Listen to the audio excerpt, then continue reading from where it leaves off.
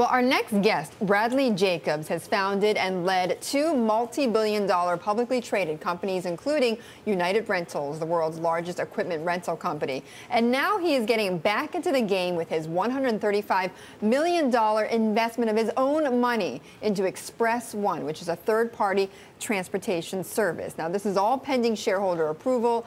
Jacobs will then become Express-1's chairman and CEO, where he hopes to consolidate the market, grow the company, of course, and create jobs. Brad joins us now for this Bloomberg exclusive. Brad, great to have you with us. Thank you. Why did you make this investment? Because it's in an industry that's very big, transportation, yes. $1 trillion industry just in the United States.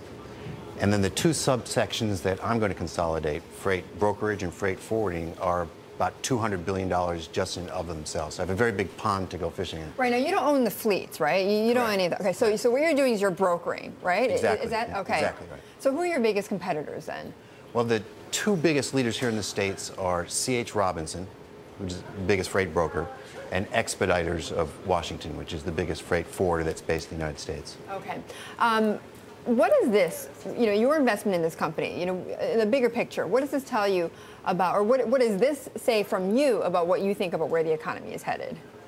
I think the economy long-term probably is going to be much better. Short-term, it's going to be wavy.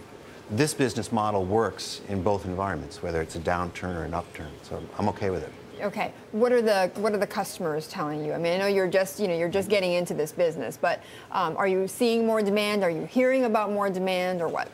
I've met with about 100 freight brokers and freight forwarders over the last few months, and I hear mixed stories. Particularly in the last 6 weeks, I hear some people saying that business is soft and that retailing demand is down and even manufacturing demand is down. And I have others saying that they're growing, but maybe they're just taking market share. So I don't know the answer to that. It's uncertain. But are you getting any sense that they're at an inflection point at all? I mean, I keep using that phrase, but I don't know. It's an uncertain phase right now.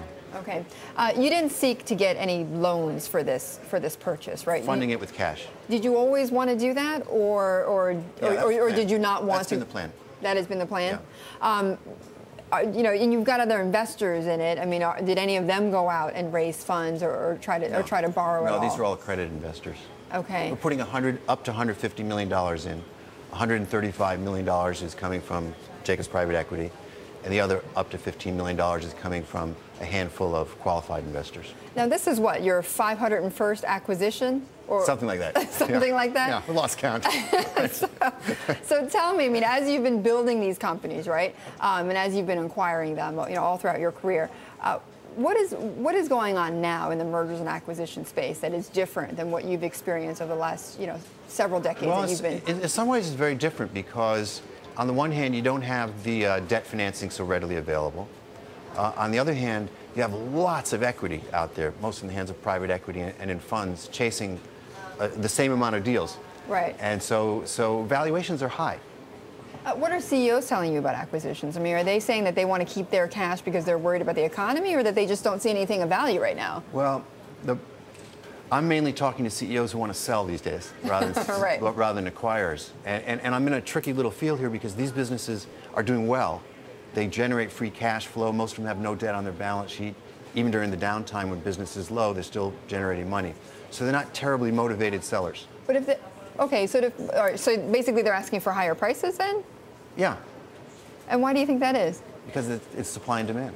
There's lots of money out there chasing acquisitions, and the universe of acquisitions hasn't increased very much. Now, I'm picking an industry that's so huge, right? $3 trillion worldwide, $1 trillion in the United States, $200 billion in these subsects, that that doesn't matter so much. Indeed. All right, Brad, thank you very much. Really appreciate it. And I know, again, that is pending shareholder approval in Express-1. That was Brad Jacobs.